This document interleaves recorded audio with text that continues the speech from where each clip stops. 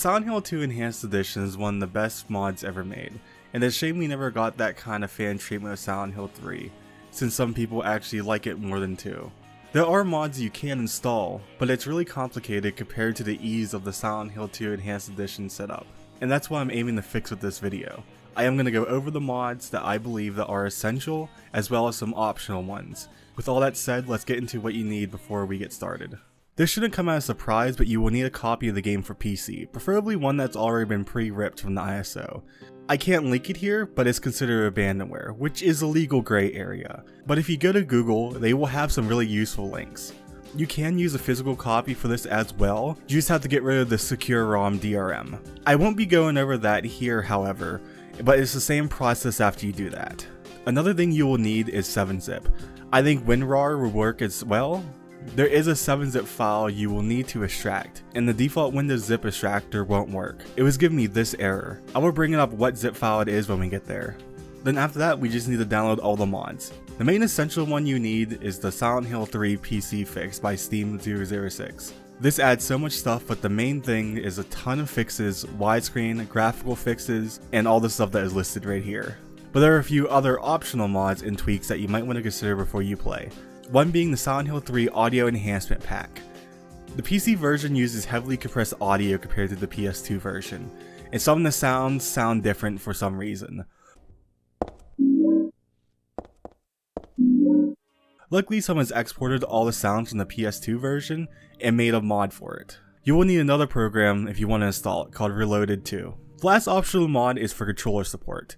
You will need Xinput Plus in the controller fig file depending on what controller you use. If you're using the Xbox controller, or DualSense, or DualShock through DS4 for Windows, download the Xbox version. If you're using a PS4 controller without that program, you will need the PlayStation one. I will be using the Xbox version since I'm using a DualSense controller through DS4 for Windows. All the downloads for everything will be linked below in the description. After you get all that downloaded, we can move on to installation. If you downloaded a copy of Silent Hill 3, make sure you have it extracted to a folder. After you're done with that, we install the Silent Hill 3 PC fix. This was the zip file I mentioned earlier. If you just extract it using the Windows Unzip program, you'll get this error. What you need to do is right click on the PC fix file and go down to 7-zip. Go over to the pop-out window and select Extract Files. It will open this window. Select where you want to extract it to. I recommend doing it in the place that has all the things you downloaded. Then put in the password. It's PCGW. Then click OK, and let's do its work. Then click into the folder you extracted. You need to drag all these files into your Silent Hill 3 folder. After that, the main mod is installed. One thing to note, if you want to edit any of the configs for the mod, you have to open up the Silent Hill 3 PC fix file in Notepad. Just right click and select the Notepad program you use. I use Notepad++. At the top, it will give you instructions on how to change stuff, but this is not required to do. The base settings work for me out of the box. After that, you can start to enjoy the game if you want to, but if you want to install the audio enhancement and controller support, keep on watching. The first optional mod is the Audio Enhancement Pack. Just a fair bit of warning, this mod can bug up at times, screwing up the audio. Here's an example of that happening.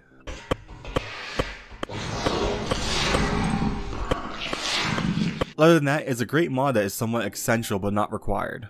The first thing you need to do is install the setup for Reloaded 2. Just double click the setup.exe and start the installation. You may get a pop-up saying that Windows protect your computer, but don't worry, this file is safe.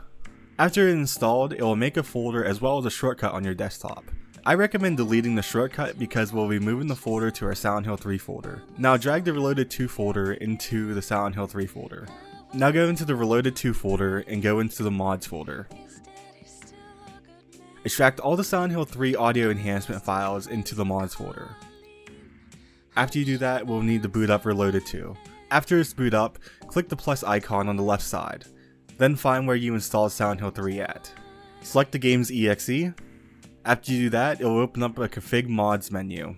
All you have to do now is just check the box for the mod, and you officially have it installed.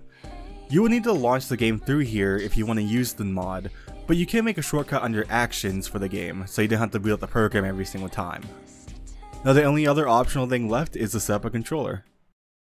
Make a folder called Xinput in your Silent Hill 3 folder, and extract the Xinput Plus file that you downloaded into that folder. After you do that, click on the Exp Input Plus application. Up at the top you will see a text box that says Target Program. You will need to select the Silent Hill 3 application. After that, you will need to go to the box that says Direct Input. Check that box and enable Direct Input Output. And after that, you will see Key Assign. You will need to set right stick to Z axis / Z rot, LT RT to button 11 and 12, and D-pad to button 13 through 16. It should look like this when you're done. After that, you'll have to go to the bottom and hit apply. Hit OK to all the boxes and pop-ups, and we're almost done. Go to the folder that have all our stuff that we downloaded, and look for the control config that we downloaded. I have the Xbox one, but depending on which one you downloaded, it might be the PlayStation one. Open it up and click on the folder that's inside there. You should see a file called Key. We'll need to drag this file into the Save Data folder, where you have your Silent Hill 3 installed. After that, we are done. You can close out the Input Plus and boot up the game and enjoy it with a controller.